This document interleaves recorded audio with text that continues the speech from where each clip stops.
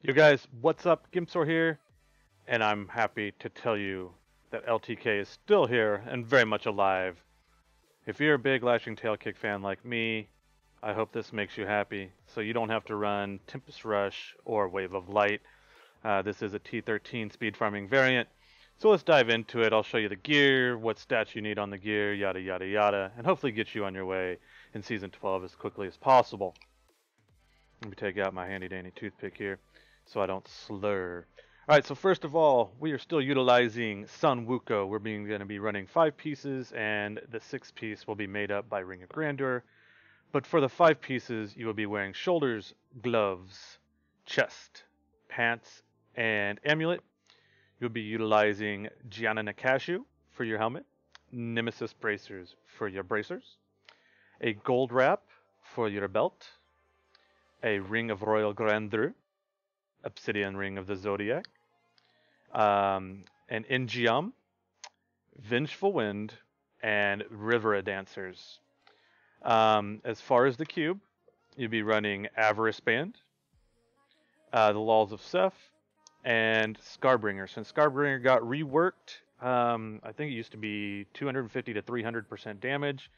Now it's increased all the way this patch up to 600%. It's best to put this in the cube to make sure you get the full 600% out of it. That will change, of course, if you'd find a Primal Scarbringer. Then you could put, say, the Vengeful Wind in there. With that being said, let's kind of go over the gear and what it does and why it's important. In Geom, as all of you know, after you kill an elite pack, your cooldowns are reduced by a set amount for 15 seconds. This is huge for keeping Blinding Flash up, Epiphany, and using Dashing Strike as well for mobility.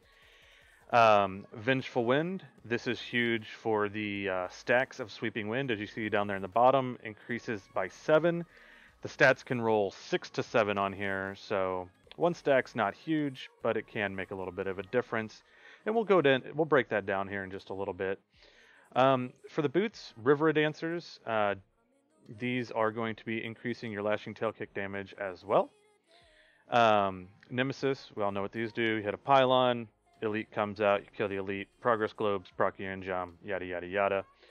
Gold Rep, since we're going to be running Avarice Band and Boon of the Hoarder, you're going to be picking up gold at an alarming rate and increasing your armor to go along with it, so you will never die.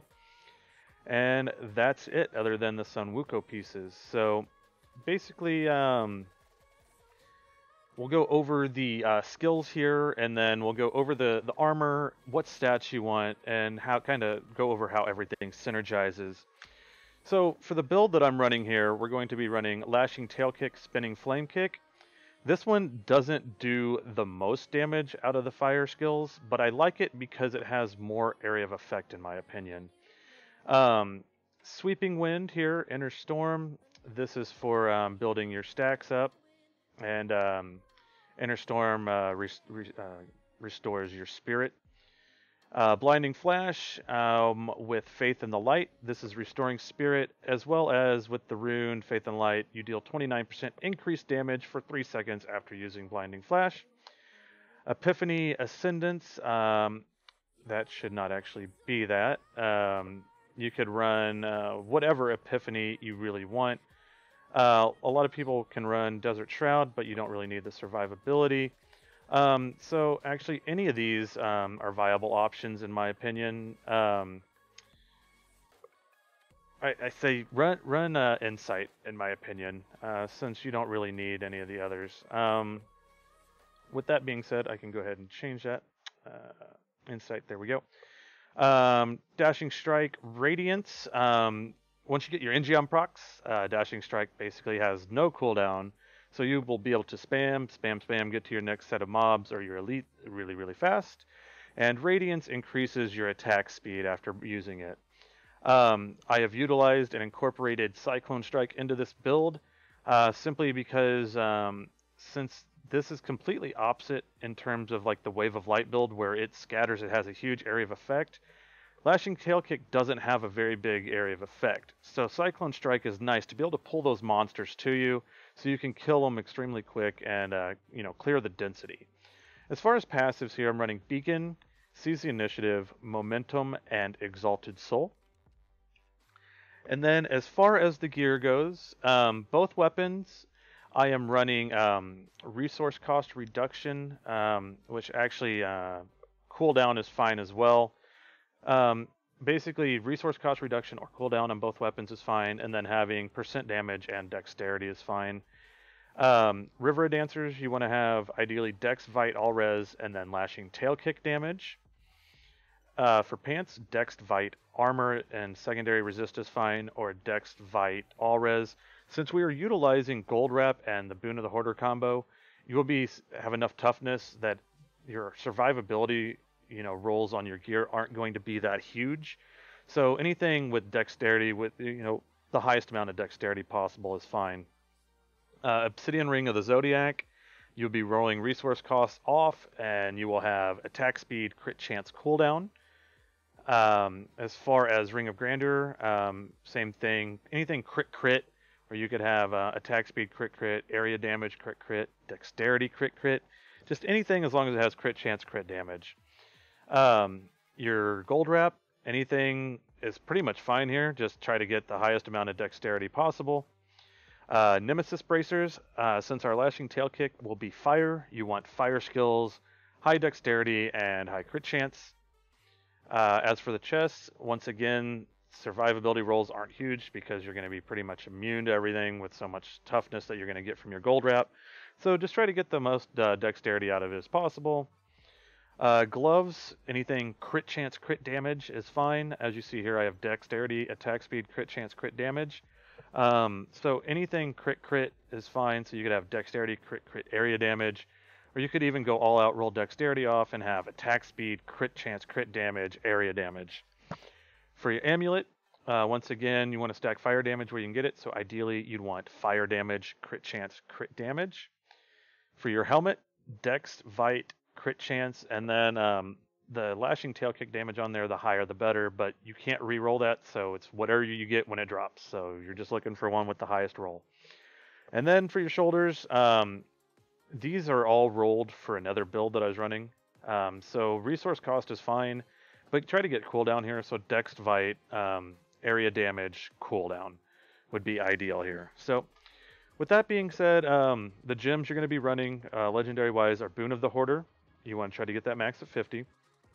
Bane of the Trapped, and Gogukka Swiftness. And the way your survivability is working, for those of you that don't know, with Avarice Band, each time you pick up gold, you increase your pickup radius by 1 yard for 10 seconds, and this stacks up to 30 times. Since you are going to be running Boon of the Hoarder, at max rank, anytime you kill an enemy, it explodes in gold. So 100% chance at rank 50, and on top of that, you gain 30% increased movement speed for 2 seconds. Well, since you're always picking up gold, your Avarice Band is going to be constantly maxed out at 30 yards. So what this helps with is no longer do you have to stop to pick up your progression globes, health globes, and things of that, like that. So that's why that works out. And on top of that, since you're always getting gold from every enemy you're killing, Gold Wrap is a nice little substitute here, especially at lower paragons for survivability. Since you're constantly going to be picking up gold, it's going to be stacking with your armor from the spelt, and you're literally going to take no damage. So basically, a real rundown of the way the build works. It's going to be the same pretty much as your other LTK monks. When you first enter the rift, you're going to activate your Sweeping Wind, and then as soon as you start attacking, as soon as you start critting on mobs, that will grow up to 10 stacks as long as you keep attacking. Other than that, it's using Blinding Flash as often as you can to maintain the buff and to give you Spirit back, and keeping up Epiphany. Other than that, it's just dashing to a group of mobs or elites, get their Cyclone, kill, or Lashing Tail Kick, kill. Once you proc your Engium from the elite pack, move on to the next pack. That's all there is to it. So let's give you guys a little run here, and then we'll be on our way. So start right off with the pylon. All right, sounds good. So once Engium's proc, now I can just run, try to find my next elite pack. So this is all Dashing Strike with Engium proc. And it looks as though I have found the most empty prison I have ever seen. But that's alright. You'll still get an idea of what the build can do. Ideally, you are elite hunting and big packs of density hunting. And as you can see, any elite pack you come across is going to die in pretty much 1 or 2 hits. You don't have to worry about survivability as your gold wrap is proccing from the gold that you're picking up. As you can see there, I'm at 13 billion toughness.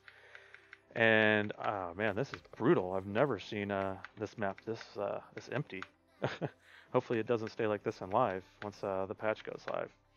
But as I stated before, you are simply trying to hop elite to elite. Elite density is great, especially running the average band with your pickup radius. So you're snagging those globes and getting progression really, really fast. And ideally, you want to be out of these rifts in the average is going to be anywhere between 1.5 minutes to, at the absolute most, with the crappiest rift, maybe 3 minutes. With this rift not being very dense, it's as you can see, it's kind of affecting the clear time. But I mean, that's just a one-off rift. They're not all going to be like this. So like I said, elite to elite, kill the dense. As soon as you kill them, just hop, try to find some density or your next elite pack, and then you'll be good to go. And you don't really have to worry about any survivability issues other than when you first get in the rift, due to simply you haven't picked up any gold. But once you start picking up gold, you're gonna have no survivability issues.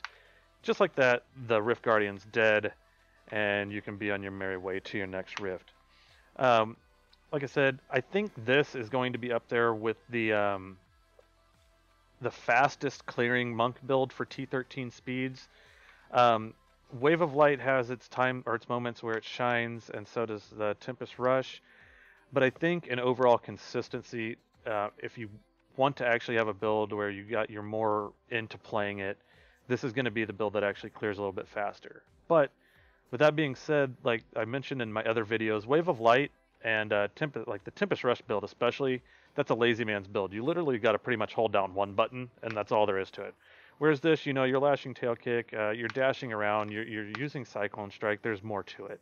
So this is going to be, in my opinion, more for your skilled, dedicated players that, and when played right, I think it's going to yield faster results in rifts. So with that being said, guys, I'm going to conclude this guide. If you have any questions and you're on Diablo fans, post some comments down in the section below on Diablo fans. Same thing with YouTube. Post comments down below if you have any questions or if you have any ideas that you'd like to change about this, and I'll look over them.